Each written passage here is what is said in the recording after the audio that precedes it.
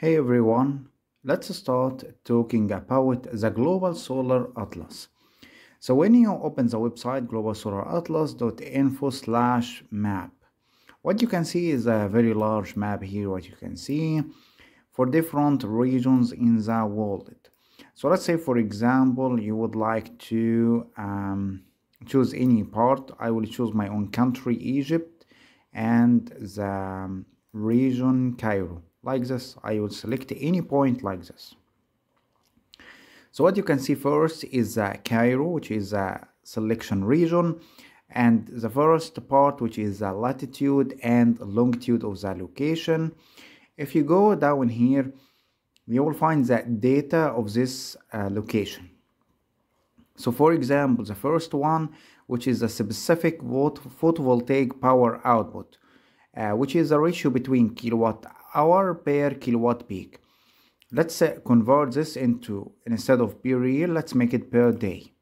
So what does this mean? It means that if you are installing 1 kilowatt peak PV system, you will be able to get energy from it around 4.9 to 8 kilowatt hour. Okay.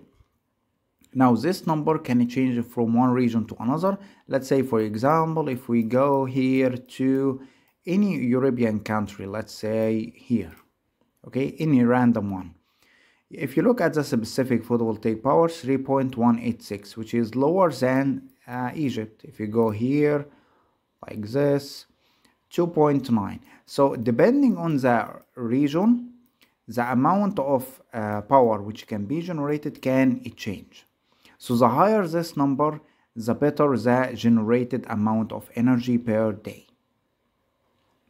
Then you have here the direct normal irradiation, DNI, and global horizontal irradiation, diffuse horizontal irradiation, and the global tilted irradiation at optimum angle.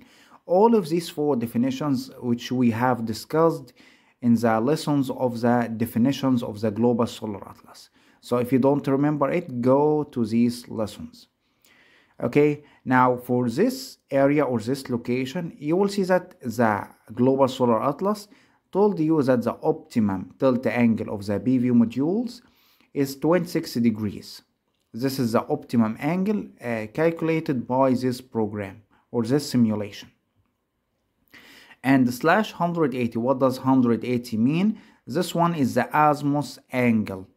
So since our country here, Egypt, is in the northern hemisphere, we have to face our panels to the south, which is equivalent to 180 degrees of azimuth. And here's the air temperature of the surrounding temperature of the location itself and the elevation of the location. Okay. Now another thing here you will find is that the global tilted irradiation at optimum angle. Now this is representing how many kilowatt hour per meter square, and the global horizontal irradiation. You have to know that GHI and GTR are used to get the peak sun hours. So what does peak sun hours mean? It means the number of hours in which we will have irradiation of 1000 watt or higher, 1000 watt per meter square. So if we just do like this and just type something here. So here the peak sun hours are the hours in one day in which we have irradiation of 1000 watt per meter square or higher. This is equivalent to what? Is equivalent to the STC condition of the irradiation. Okay, STC 1000 watt per meter square, 25 Celsius degrees, and 1.5 air mass. Now the GHI here, for example, GHI, its value is equal to 5.761 kilowatt hour per meter square. This 1000 watt is equivalent to 1 kilowatt per meter square. Now if you look at this one and this one, 1 kilowatt per meter square 5.761 kilowatt hour. So this means that this value GHI is equal to peak sun hours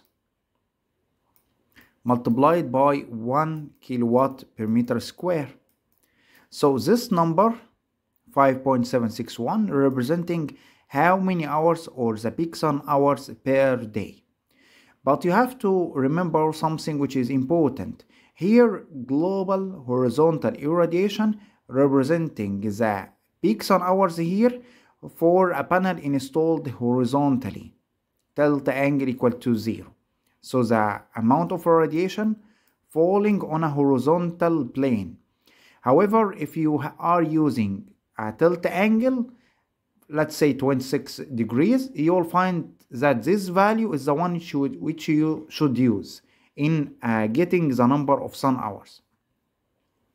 So the number of sun hours should be 6.3 hours. Okay, so you should have used this one if you already know the delta angle that you are going to install.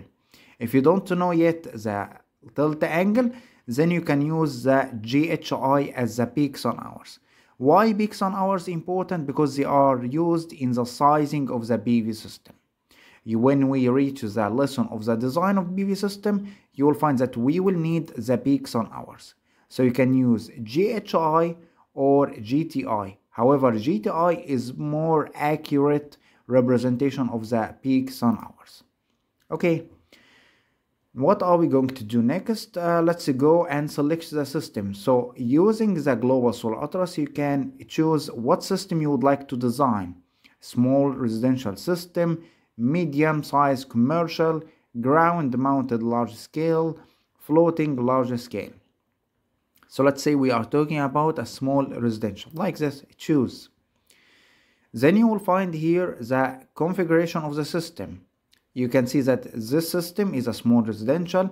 The azimuth is 180 degrees, tilt angle 26 degrees, and the capacity of the system is 1 kilowatt peak. And this is the average values generated by the program per day, and you can also make it per year like this.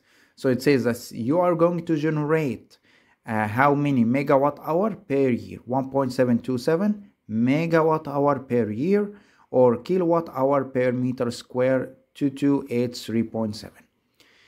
Okay, now another thing here is that you can change also the PV system. If you click here, you can change the azimuth like this and put any azimuth you would like.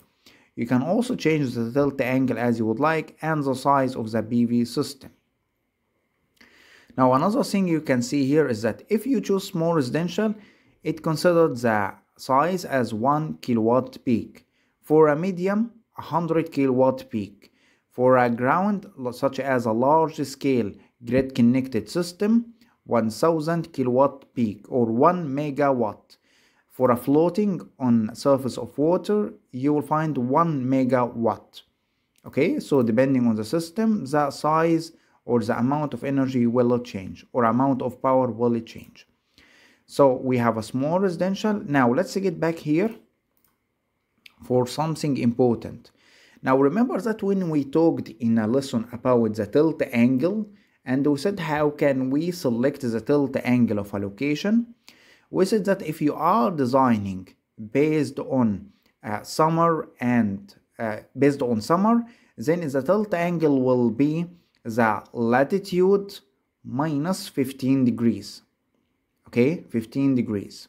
So the angle will be 15 degrees in this location. If you are designing based on winter, it will be 45 degrees because you are going to take the latitude and add 15 degrees. If you are designing based on autumn or fall, then you are going to choose, or spring, then you are going to choose the tilt angle equal to the latitude, which is 30 degrees. And also this depends on the type of the system. If you don't know this, get back to the lesson of the tilt angle. Anyway, let's continue this lesson. So let's keep the default values of 26 degrees. Okay. However, if we change this to 30 degrees, making it equal to the latitude of the location, Let's look at the difference. Okay, very small difference in power. So if we choose the angle similar to the latitude, it will not give any, it will give a very small decrease in power, very small value. If we click on open detail, you will get the details of the system. Here you can see the sun curve, similar to the sun curve that was obtained in the lesson of the distance between PV rows.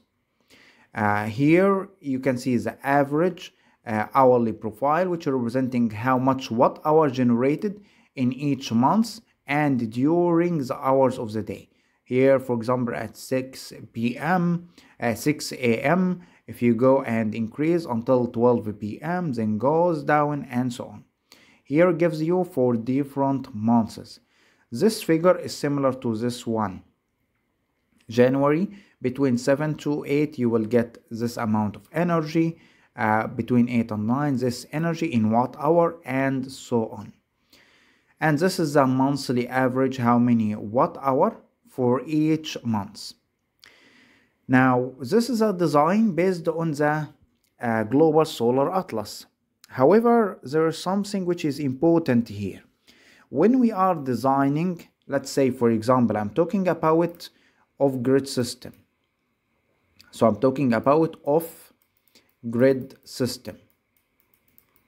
And we said before, in order to design an off-grid system, the tilt angle should be equal to the latitude of the location plus 15 degrees. Now, why do we do this? Because this will be the best angle for harvesting or obtaining electrical or maximum power, maximum energy in winter.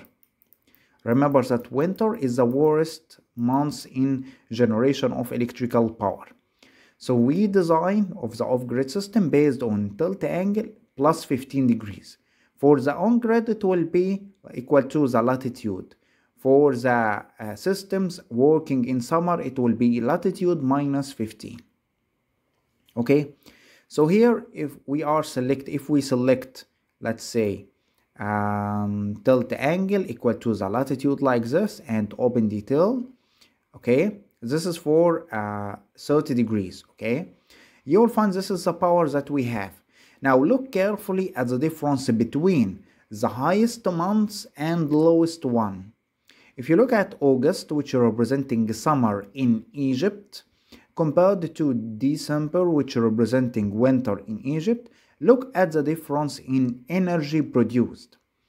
Here in August, PV out equal 146.2 kilowatt hour, 164.2. In December, which is the lowest month, 118. You can see approximately 50% difference between here and here. You can see approximately, let's just delete this, 162 in summer or in August, and in winter how much exactly? 118. Okay, 118. So you can see about 50 kilowatt hour difference between these 2 months. So this difference is equivalent to 50% for summer, 50% additional to winter. You can see a large gap between them. Now, if we do the method that I discussed in the course, which is designing latitude plus 15, in order to balance the energy produced throughout the whole months. So latitude equals 30 degrees. So add 15 to it, it will be 45. So if we change this to 45, in order to design based on the worst months, you can see change in energy produced is lower. However, let's look at the balance in the generation. You can see almost all of the months are close to each other compared to the previous case. So if you look at the highest months, August 148.5